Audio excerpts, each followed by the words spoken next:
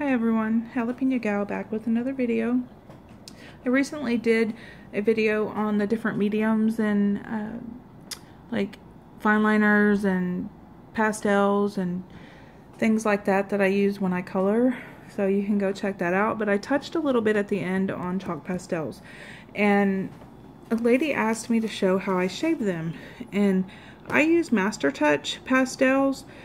There are some higher quality ones out there that, you know, honestly, I can't tell you if they're better or not because I've never used them, but a lot of people do use them. These work fine for me, and I'm a beginner. They're $25 at Hobby Lobby, and I want to say I paid about $15 with a coupon. And these are actually the long sticks. They're not short half sticks that you see. Lots of pretty colors, and I love pretty colors. So as you can see, a lot of the sticks come in half sticks like this. If you're gonna shave it, you really want a longer stick because you don't want to cut yourself and you want something to hold on to. So I do recommend these. Or, you know, if you get a different brand, I recommend long sticks, not half sticks. So let's get on with it. I use these little containers for paint to keep the shavings in when I'm done, and I like to do it this way because I don't want to have to pull out my chalk sticks every single time I want to do a background, especially if it's something small, something simple. I'm gonna try to show you the one that I did recently. See if I can get it on there. You can see how the pink and blue is behind it. That's chalk pastels. And it gives it that really pretty, you know, faint, elegant look, I think. So, and there's ladies out there that can do some things that just blow even my mind, that if you, I mean, you can search their videos, it's amazing. This is my little chalk kit. I keep all those little containers in here with these Pom Poms. And this bag is tiny Pom Poms for 99 cents. The other bag was the bigger Pom Poms. I'll show you the difference, for like $1.99 at Michael's, I think. Now, a lot of people use cotton balls. I prefer these because they don't shred and fall apart like a cotton ball does after you start smearing it around. So I hold on to these, and I use needle nose pliers when I do it so I don't get it all over my hands. And I hold it like that and dip it in and smudge it around. Now you're probably wondering, why is there makeup in your case? Yes, you can use eyeshadow for backgrounds. I know many women that go to the Dollar Tree or Big Lots or even Walmart, and they get those big cheap things of makeup, like $1 a piece, $2 a piece, that, you know, colors from the 80s that we would never wear today. Colors like that they want you to wear on your eyes. You know, no, that's okay. But they do work for backgrounds, and it's a cheap method. So if you want to check it out, you can check that out. Oh, I need my little blade. So this is probably the easiest thing you're ever going to do. You take your box knife, you take your stick on a folded piece of paper, because what you're going to do is shave it off onto the piece of paper, and then you're going to pick it up like that, and you're going to dump it in your cup. Folding that makes this much easier and faster. So it's just as simple as that. You just rub that blade along the side of your stick, and you rotate it so that you can keep your stick pretty even. You don't want to have it all skinny on one side because it'll break. I'm going to keep that shaved pretty evenly. And then, like, when you start getting down on this side, you flip that stick over and just shave that side too, like that. You don't want to dig into it. It doesn't take very much pressure, because if you dig, you'll start getting nicks, and then it'll come out in chunks. So after you do that, then you're going to take your little cup, you're going to fold your paper up,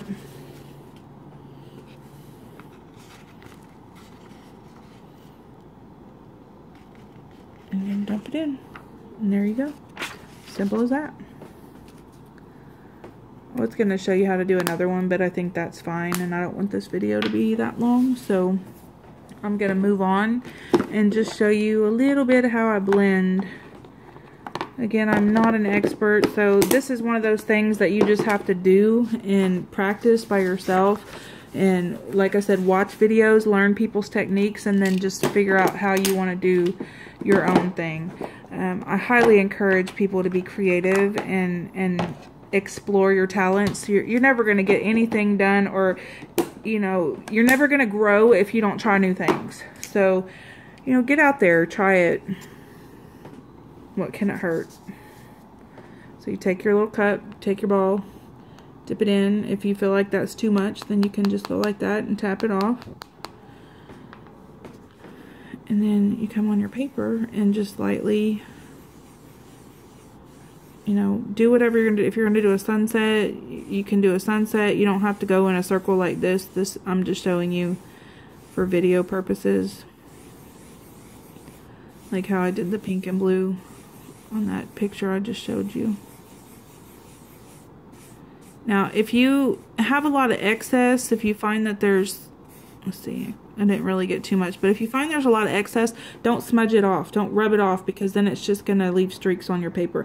You want to either pick the paper up and go like this, or use some kind of blush brush or something and brush it off. You don't want to rub it with your hand. So let's get some blue here. See if we can accomplish something here. See that excess? And you can bring it back in. You got to be careful, because you can smudge it that way too. You don't really want to, I mean, unless you're going for a smudge look, then that's okay, but that's not what I'm trying to do right here. So let's see, because if you were to like smudge that in there, it might not look very pretty. The colors can blend. You can definitely do that, like, what is it, blue and orange, or excuse me, blue and yellow make green kind of thing.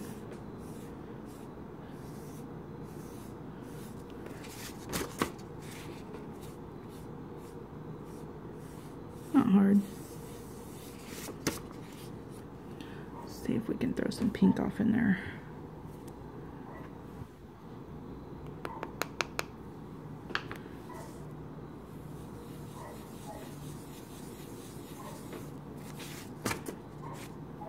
See, that stuff I just dumped off is the stuff you don't want to mix back in, because that pulled up some of the blue, some of the yellow, and some of the pink. So if you have all three combined and then try to mix it, it's going to look like a smudged mess. It's not going to lay down as a separate color. Let's try for a brighter pink. See what happens. 'Cause I don't really know if you guys can see that pink on the video. I like the lighter colors myself. I like bright colors too, don't get me wrong. I do. I'm more of a softer kind of gal, I guess.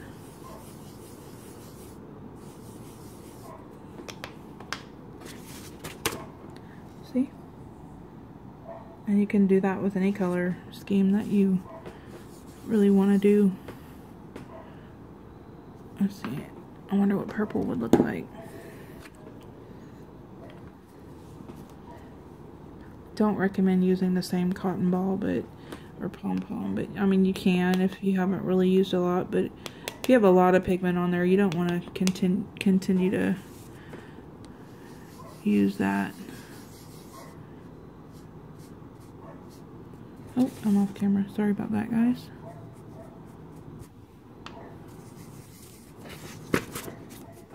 Beginning to look like Easter on this paper.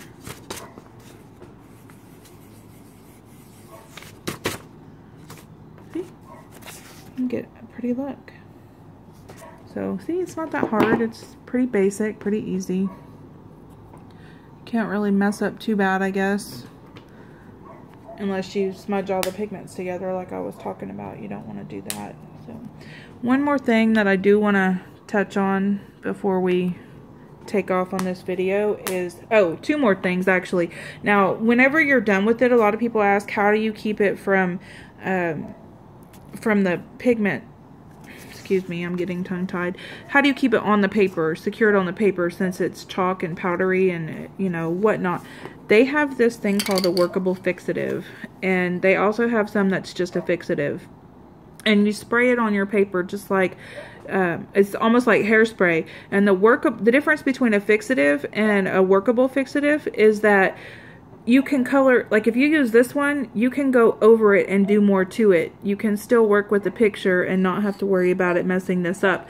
But like if I was to spray this on here right now and wait for it to dry, I couldn't go back over this with another color and it blend. Now, if I sprayed the whole paper, I could come over here, yes, and do something like that. I could put another color on top, but it's not going to blend like the yellow and the blue and make green. You can't do that. Now, just the plain fixative, you can't work over it. Once it's on, it's on. It's like a, I'm not going to say a coat of plastic, but you just can't work with it anymore.